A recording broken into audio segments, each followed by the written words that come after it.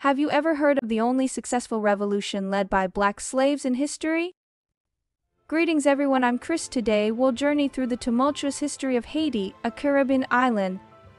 We'll uncover how uneducated and underarmed black slaves managed to overthrow their white masters, and the legacy of the nation they built. If you find this video interesting, please support us by hitting the like button.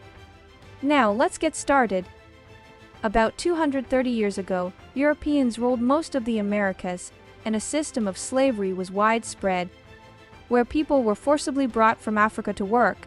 Our story unfolds on an island divided between Saint Domingue, controlled by France to the west, and a Spanish territory to the east.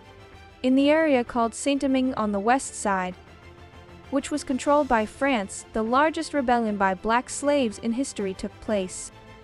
At the time, there were three main types of people living in Saint Domingue: the whites, who owned plantations and made a living by exploiting slaves; the free blacks, who were either mixed-race whites and blacks or former slaves who were set free for some reason; and the blacks who were forced to work as slaves. Of these, the black population was by far the largest of the total population. Only about 1/10 were whites and free blacks combined. The black population, harboring resentment due to the brutal conditions of slavery and systemic oppression, greatly outnumbered the whites. This demographic imbalance kept the white population in constant fear of an uprising. In the midst of this situation, a major historical event occurred in France, the owner of Saint Domingue. During the French Revolution, the King of France lost his power, and freedom and equality for all French citizens were declared. This proclamation was naturally delivered to Saint Domingue, a French territory, and unrest spread among the inhabitants. Some black slaves believed they could gain freedom, since Saint Domingue was part of France.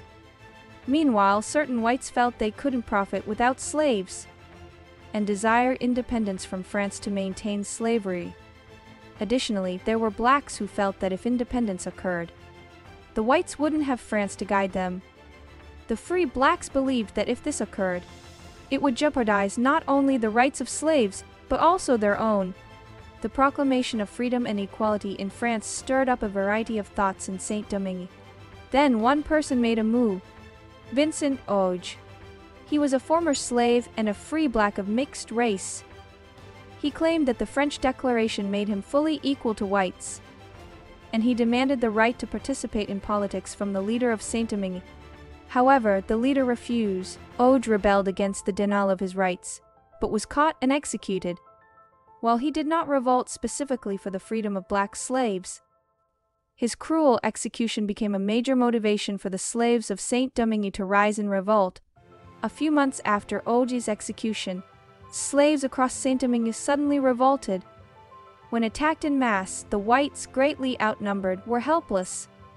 No matter how many weapons they possessed, the wave of rebellion spread rapidly throughout the country, and the slaves who gained the upper hand began to fight to win their freedom by burning down the plantation where they had been forced to work, and killing many whites, including their masters, in order to avenge their past grudges.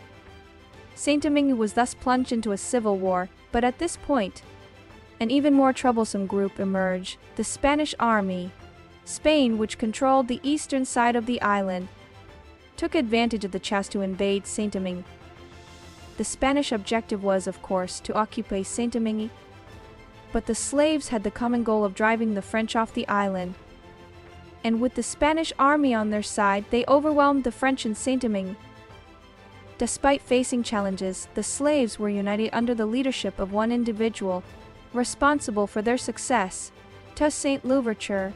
He was a former slave who served a relatively kind master, and he used the education he had acquired as a slave to lead a group of black slaves. The black slave group, led by Toussaint, eventually took control of the northern part of Saint Domingue. Then a mixed-race free black group took control of the southern part of Saint Domingue, and even the British invaded and took over the coastal area of Saint Domingue. Recognizing the strategic importance of Saint Domingue, the French took action amidst the chaos. France, wishing to avoid at all costs the capture of Saint Domingue by foreign powers such as Spain and England, formally declared the emancipation of its slaves in order to win over the black slave groups to its side. The blacks were skeptical about this declaration, but Toussaint, the leader of the black slave group, heard it and turned to the French side. This was because his main goal was to abolish slavery, and he thought that betting on this French declaration would have a better chance of achieving his goal than being ruled by the British or Spanish, who were negative toward the abolition of slavery. With this objective in mind, Toussaint continued his rapid march toward victory and the complete abolition of slavery in Saint Domingue. Not only did he defeat the free black groups opposed to France and the English and Spanish armies, but he also invaded the Spanish territory east of Saint Domingue and freed the slaves there. After gaining control of the entire island, the French declaration to free the slaves lost its significance to Toussaint. Toussaint decided to create a new country in Saint Domingue, believing that if he took the lead and ruled Saint Domingue, he would be free from France and slavery would never return again. However, there was someone in France who would not allow it: Napoleon. Napoleon, who was the leader of France at the time, sent a large army to thwart Toussaint's attempt and make Saint Domingue a French territory again. The French army at this time denied the restoration of slavery, and those among the black slave groups who had doubts about Toussaint's methods became more and more on the side of the French army. Outnumbered, Toussaint was promised safety and the continued abolition of slavery if he surrendered, leading him to make that decision. However, this was a trap set by the French army. After surrendering, he was arrested and taken to France, where he died in a French prison. The French reasserted control of Saint Domingue, and for a time, peace prevailed, but it was not enough. However, as time went on, it was revealed that Napoleon had plans to restore slavery in Saint Domingue, and a group of black slaves, led by a former subordinate of Toussaint, revolted against France once again. Moreover, with the addition of British support to this rebellion, the French army was defeated in battle. Finally, Saint Domingue declared its independence. Thus was born Haiti, the world's first nation of former black slaves. The former subordinates of Toussaint, who led this last rebellion, remained at the head of the arrangement, executing the remaining Frenchmen and prohibiting whites from owning property and land, in order to prevent slavery from returning, and in retaliation for the treatment they had received as slaves. While one might assume this brought peace to Haiti, the reality was far more complex. The country was at odds between former black slave groups and free black groups. Reparations had to be paid to France in order to gain recognition of independence. And since the society was originally a slave society, commerce did not exist, and knowledge and technology were inadequate, making it impossible to produce anything. Under these circumstances, it became very difficult to prosper in a country ravaged by war.